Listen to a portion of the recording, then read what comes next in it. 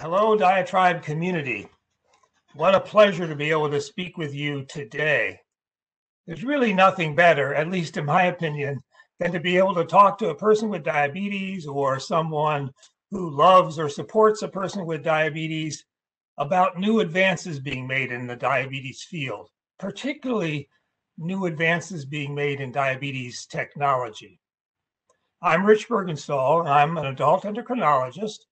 And I'm also the executive director of the International Diabetes Center, which is located in Minneapolis, Minnesota. I've long been an advisor to Diatribe and an admirer of the work of Diatribe. So I jumped at the opportunity to be able to lead off a dialogue about advances being made in continuous glucose monitoring and how I think, and I'm sure Diatribe feels, this is transforming the field of diabetes management. I hope this is going to be a continuing dialogue and a series of discussions, eventually back and forth between all of us. You can see my title for today, Shedding Light on Your AGP Report. I know that many of you out there are experts in diabetes technology already, so it's not my intention to talk to you about what is CGM, what does it mean, but I really want to share today some pearls, some tips, some ways to just understand the glucose data that's coming out of continuous glucose monitoring and this thing we call the ambulatory glucose profile report or AGP report.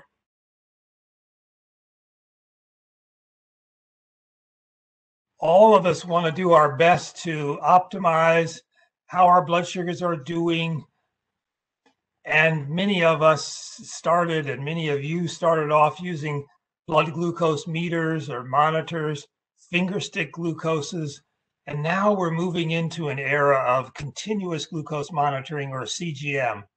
And you'll for certain remember the days when you were looking at writing numbers down and sharing it with your healthcare provider or trying to make sense of them yourself. And some people use log books and they line them up nice and neat in a row. Sometimes there was one test a day, sometimes 2 or 3 or 4 or 5 tests a day. And occasionally they'd be really organized in a neat fashion. But still, when you were poking your fingers, we're dealing with 3 to 6 glucose data points to try to make sense of over time. Now, all of a sudden, we're in this era of up to 288 blood sugar points in a day. That's every 5 minutes of blood sugar. That's 288 points in a day. And you can see up here at the top here, if you have 3 tests in that day, they might look good. When you look at from midnight to midnight, 288 blood sugars, you might be surprised. Oh gosh, there were some lows overnight. There were some highs out here after supper. I never would have seen those with just an intermittent finger stick. And now we're going to take those 288 points. We're going to put 14 of those days together. 14 times 288, that's over 4,000 blood sugars. So we better figure out a way to organize those blood sugars so it makes sense to you, it makes sense to your loved ones, it makes sense to your healthcare providers. We call that the ambulatory glucose profile report or the AGP report. So here we go. There's a lot of data. There's new ways to look at that data. That's what we're going to explore for the next couple of minutes.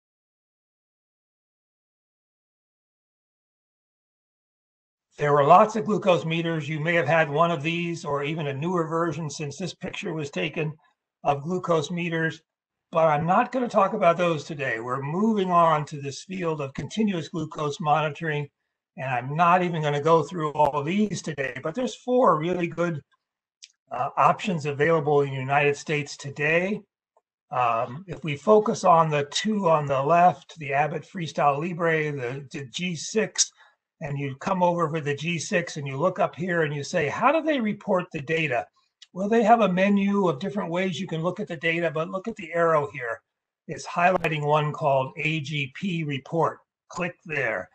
here's the Abbott Freestyle Libre, a simple patch to put on your arm and swipe over and get the glucose values. They have a series of ways to look at the data. I highlighted again the AGP report. So let's just talk about that AGP report as a standard way to really understand the thousands of data points coming out. Okay, we've got a lot of data, 288 points every day. What do we do now?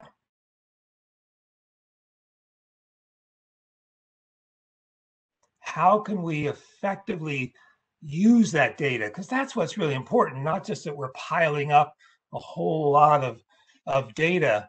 And so what we're going to talk about in the next 10, 15 minutes is, first, let's standardize the data. Be sure we all understand what the key CGM data is.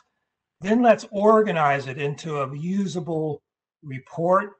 Number 3, let's figure out how to analyze that report in a logical, systematic way. And then finally, it's no good to just have all of that if you don't figure out how to use it to actually optimize your glucose values and keep them in that range that you want to be.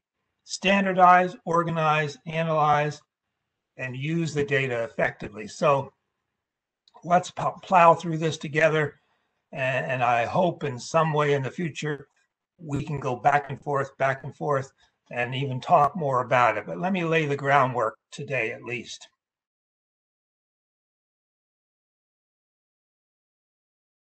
Standardize. And the International Diabetes Center, our big team, has spent a long time standardizing the data. And that this is not a history report, but I just feel compelled because many of you have lived through this. We've had finger sticks for some 40 years. We've actually had CGM, believe it or not, for 20 years. At least in 2000, it was introduced. 2006, it was officially approved. 2012, the International Diabetes Center hosted the first meeting of experts to say, can't we organize this data in a way? Maybe we should use the ambulatory glucose profile. That was 2012 when we thought that's a good idea. Over the next 5 years, there were a series of consensus meetings, and finally one in 2017 that got published saying, we think these are the 10 key glucose metrics or measures. And then 2 years later, not only were there measures, but there was a key article about, well, where should those measures be? Where do you want me to be safe and minimize my risk of diabetes complications? So those were the targets. And then finally, probably the biggest breakthrough, and the reason I'm really talking to you today, is because this time in range concept, this time of this ability to keep your blood sugars in a certain range has now really reached an important status or benchmark, because the American Diabetes Association put it in their annual standards of care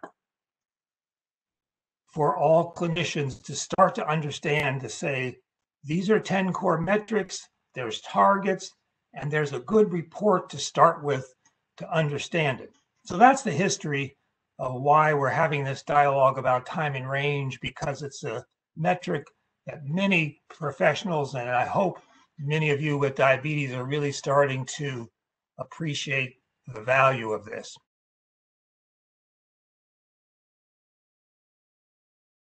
So what is the AGP report?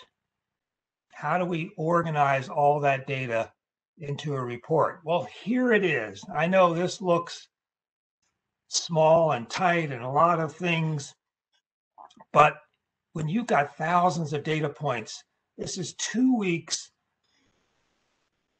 of CGM data put into one report, and it's organized so that on the top are these metrics and targets, a lot of numbers that we just like to check and see how you're doing from visit to visit, and for you to check too. And then the middle is a picture of all those values put together into one day, the profile, and at the bottom is every one of those 14 days, in this case, there's 13 of them, that represent this ambulatory glucose profile. So that's the report. It comes out in one page.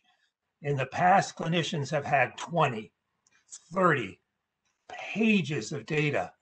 We just wanted it to make it simple, and I hope you appreciate it too. When you look at these on your computer, there's a good one-page report. It's standardized, it's organized, and we hope you'll think it's user-friendly. But we want to hear from you and tell us what you think.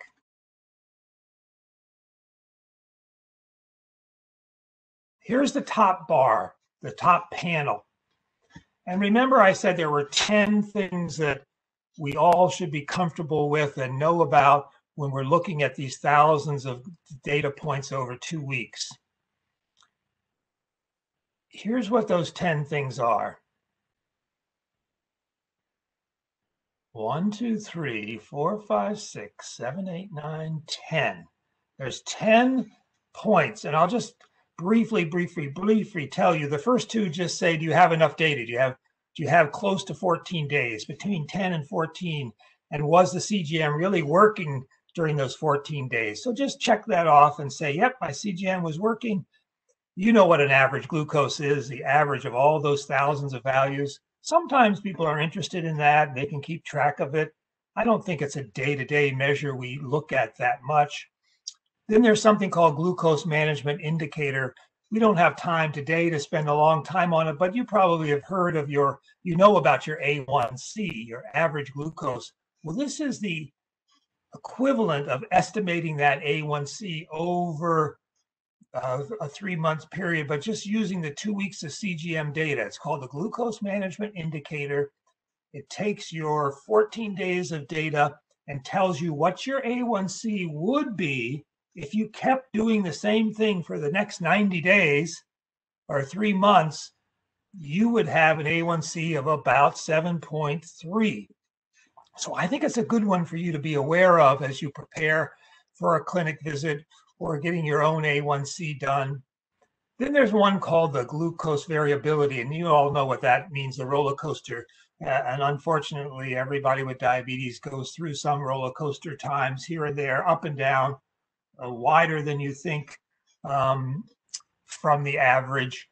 And don't worry too much about the number. We want it, if it can be possibly 36 or less, that means there's less variability or less roller coaster, and that's a good thing. The lower the better. Under 36 is a target to shoot for.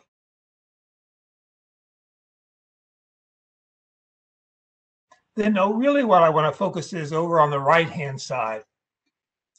5 of these 10 key things to know about your data are time in ranges. How much time are you spending in the target range, 70 to 180? We would like that to be as high as possible. Then we want less time where your sugars are high, very little time if possible when they're very high, over 250, although you're all gonna have those on occasion. It just happens. That's what having diabetes is all about. And then, and then we want to minimize the lows and the ones that are very low, because the very low can be dangerous. So where do we really want these to be? Well, this green box is the targets. So really get to know this, please.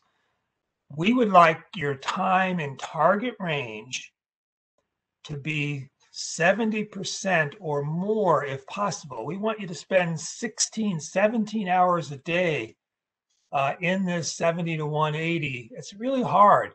It's not easy. You won't be there right away. Like this individual I'm showing you, 49% of the time they were in range. We'd like it to be 70. So there's work to do, but we can do it together. Then we'd like the low ones, under 70, to be under 4% of the time, and the very low ones less than 1% of the time. So this person was having a lot of hypoglycemia. So that's the top bar. Some numbers. Focus over here on this bar. And we'll go through that a little more in a minute.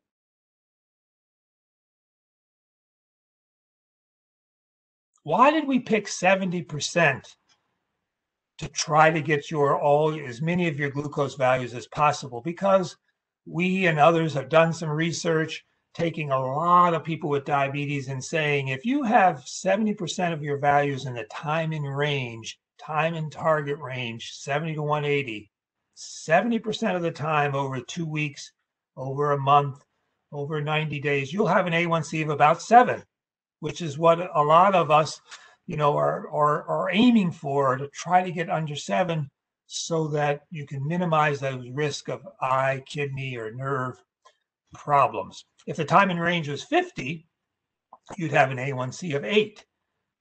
Room for improvement, room to work that 50 gradually up to 70. Okay, so that's the top bar that we call the CGM metric. And I'll just show you it once more because these targets are just important for you to keep in mind. Time in range, TIR, can it be above 70% if at all possible? Time below range, TBR, you'll sometimes see it. Under 70, so that means 70 all the way down to, I think most of the sensors only read down to 40, but 70 to 40, we want that 4% of the values or 4% of the time, and 1% of the time or the values at under 54. Remember, 1% is about 15 minutes. 4% is just over an hour. And then above it, we want them to be less than a quarter of the values, less than 5% of them, very high ranges up over 250. So that's just a reminder again, as much in the time and range as possible, with very few of them below that, but we know what's going to happen on occasion. It just is the nature of diabetes.